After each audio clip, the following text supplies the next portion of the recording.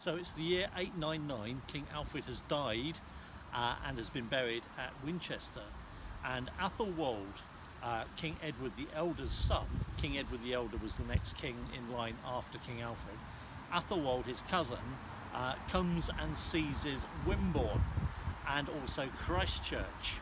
This is Wimborne, this is Wimborne Minster, which is obviously a later building, but it's thought that the actual monastery was here in more or less the same place. We know from records that it was a dual monastery, one for nuns, one for monks, and it's also fascinating because the Anglo-Saxon chronicles say that tell us that Æthelwold seized a nun here and married her, some of the translations say.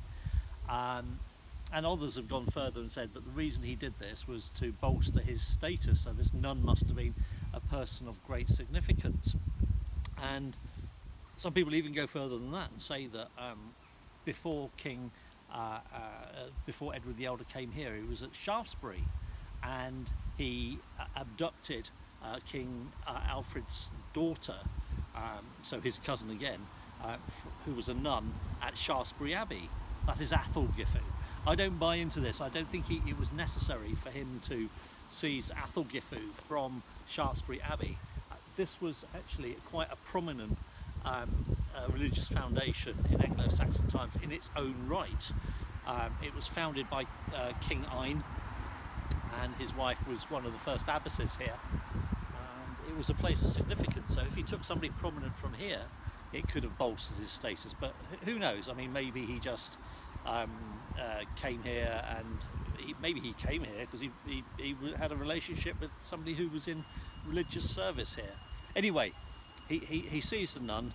The story goes that it is in the Anglo-Saxon chronicles that the nun came back to here, so that's further evidence that she wasn't from Shaftesbury. That when Æthelwold fled from here, the nun came back to Wimborne.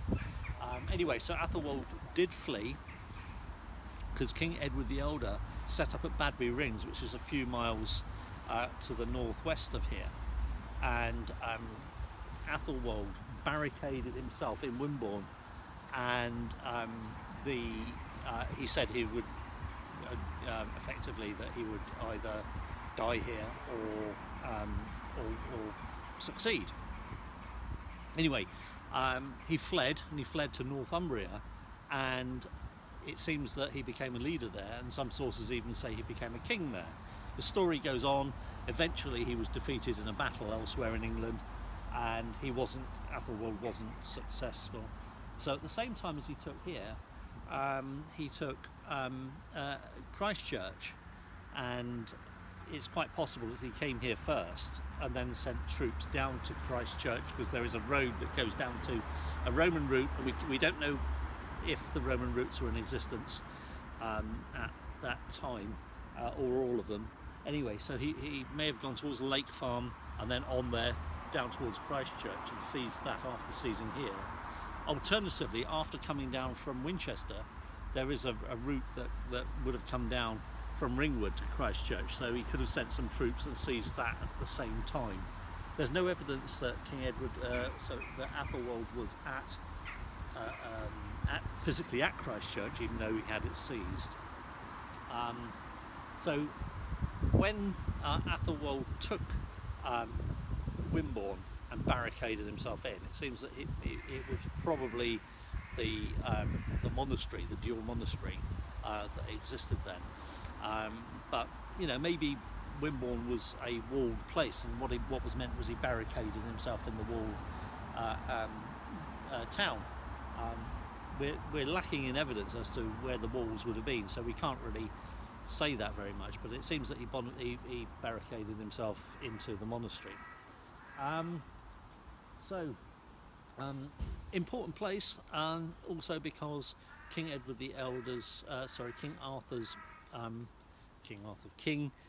Alfred's brother, King Æthelred, was buried here shortly after the Battle of Meryton, and people who've read my book will know all about this. Here I am at Badbury Rings near Wimborne in Dorset, and the year is 899, and King Alfred has died.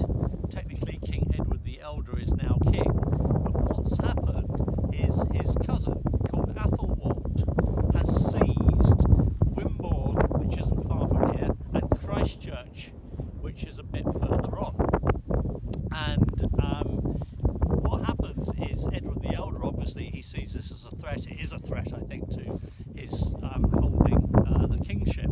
So Edward the Elder comes here to Badbury Rings near Wimborne, which Æthelwold has seized. Now we don't know exactly where Edward the Elder was, but it's likely he was in this area, which Badbury Rings, which still serves as you can see, it's got rings, and it will still serve as a defence.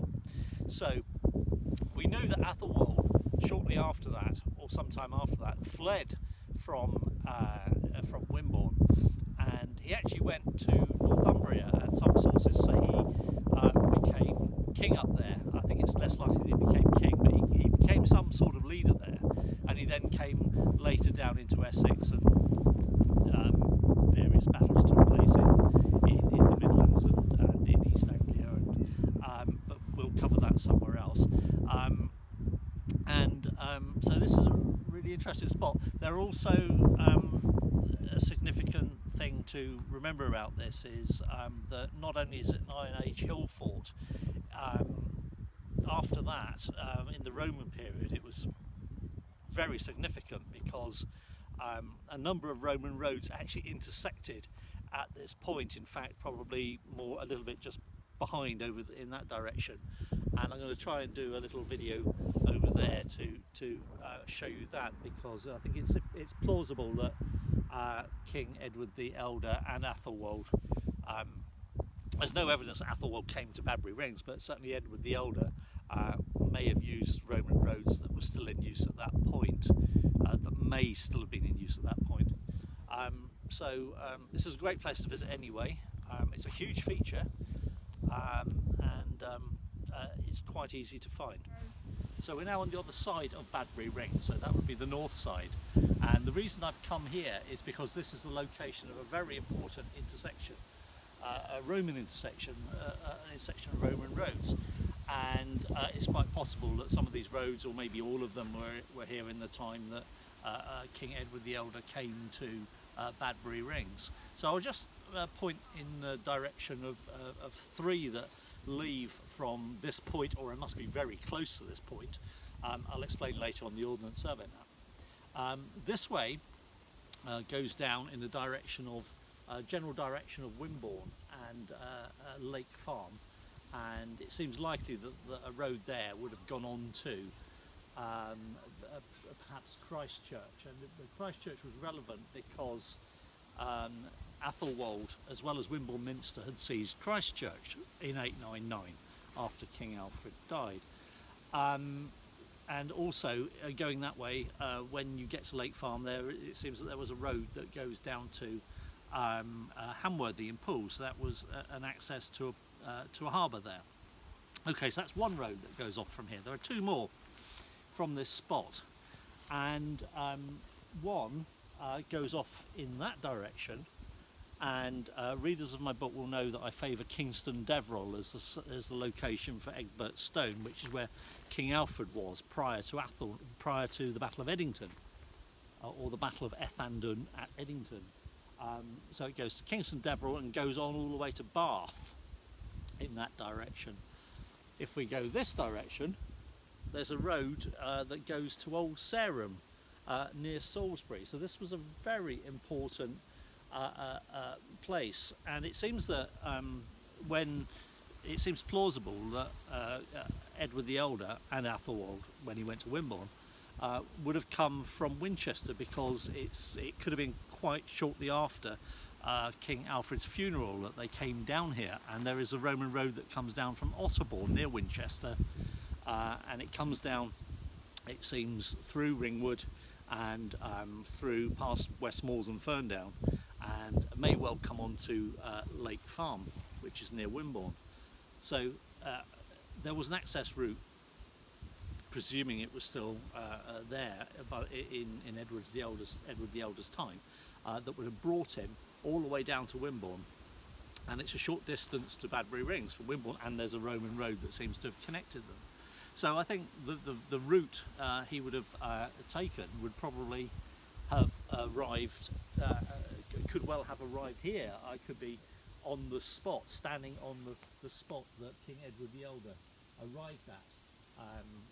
When he arrived, this is a big moment, Danny. This is could be the precise spot where King Edward the Elder came to arrive when he got to Badbury Rings, and also the route of any attack he made on Wimborne.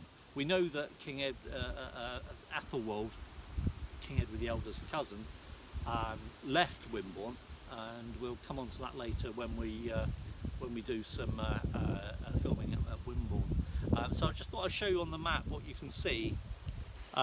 So if you look at the map here, what you're looking for, if you try and come to this particular point, is Badbury Rings there.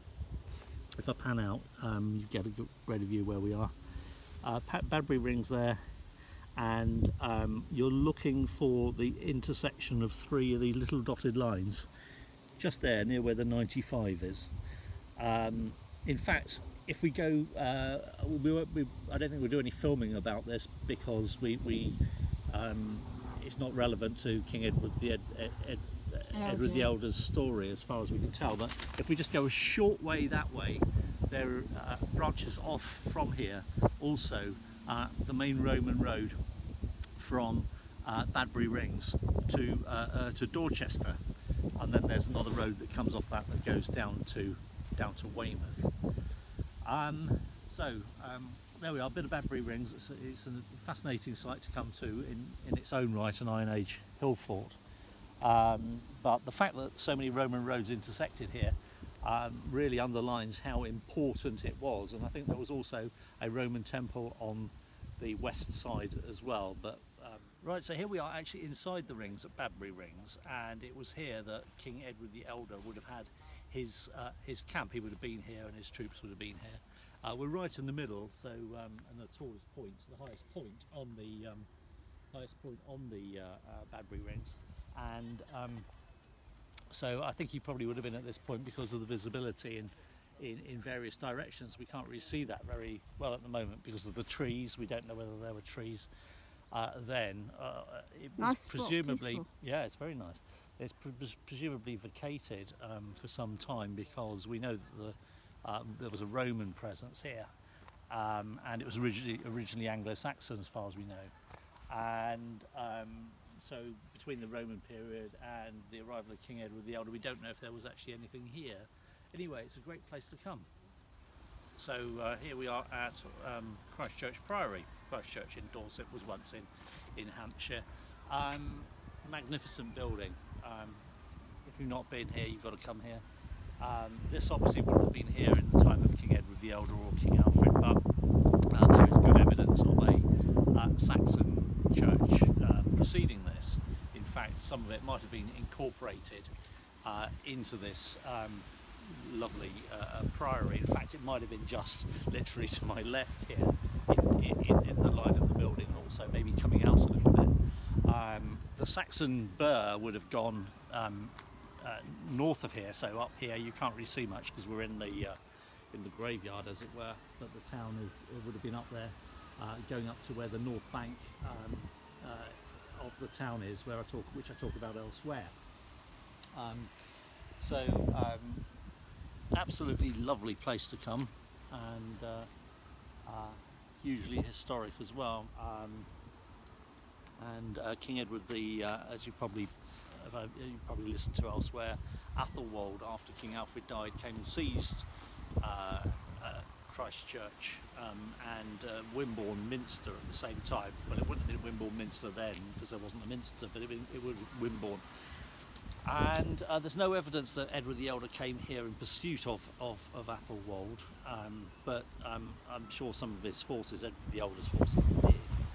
Um, so obviously Edward the Elder wasn't successful. Æthelwold wasn't successful because he fled in the end. He fled to Northumbria, where he was accepted with the Vikings, or mix of Vikings and local people up there, as their leader, and some say even as their king. But he did come back and cause much more trouble, which I'll go into the details of somewhere else.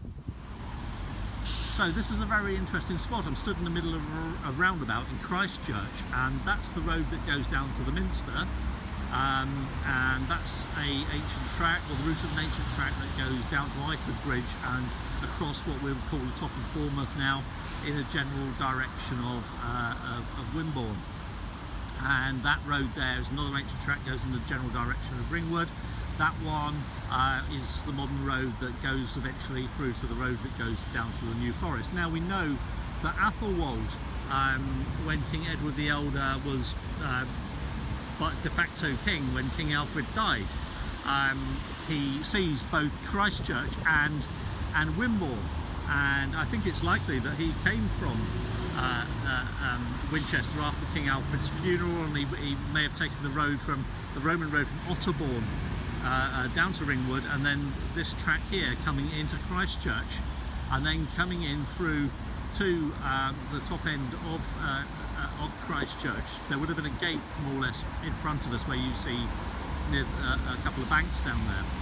That would have been the northern gate of Christchurch, so he would have come in there. Alternatively, he could have sent troops from Æthelwold could have sent troops from Wimborne, which would be more in that direction from that road, or indeed he could have done a combination of both. Interesting. There's no evidence that Edward the Elder came here to attack any of Æthelwold's troops, but it is possible that some troops did so. I mean, when he was based at Badbury Rings, it does seem to, which is near Wimborne, it does seem that the purpose of that was to protect against, to fight back against Æthelwold's seizing of Wimborne. So very interesting spot to come. I wouldn't try and come to this roundabout necessarily yourself. It's a bit hazardous to try and get across to, and now my job is to get back across to the mainland, as it were. So this is at the bank, just east, I think, of, there must be west of the bank car park in Christchurch, and there's undoubtedly a raised bank just beyond the tree with the green man, which I think is great, and the lovely bench there.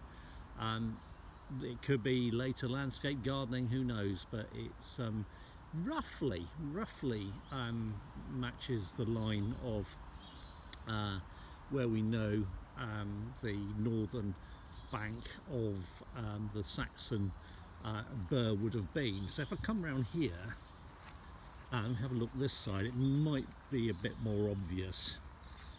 At the other end, it doesn't, you know, on either side actually, it doesn't run into anything. I mean, it could just be a pile of a row of piled up earth from when they did this little park here. I think it's Druitt Gardens, this is called. Easy to find, lovely little spot.